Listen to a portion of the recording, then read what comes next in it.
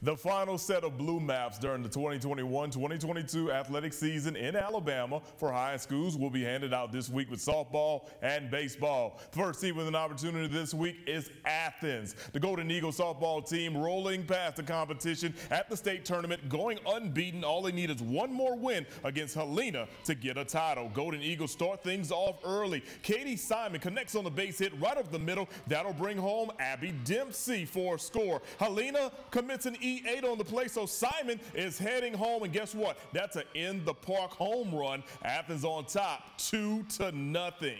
Let's go to the next inning now. Helena will cut it to 1 when Jordan Johnson coming through, and she will ground it down the short. Wide throw the first. Abby Tucker will score to the plate. The throw beats her, but the catcher was blocking the plate, so Tucker was safe at home.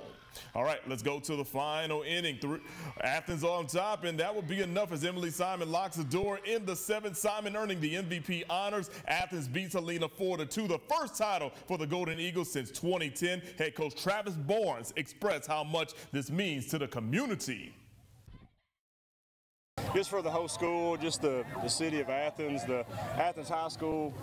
These girls, we have 8 seniors. I mean, that's what I just talked to them about. I mean, everybody wants to end their career with a win, and that's what I'm proud about these seniors for. And I'm just happy for this school and this whole community.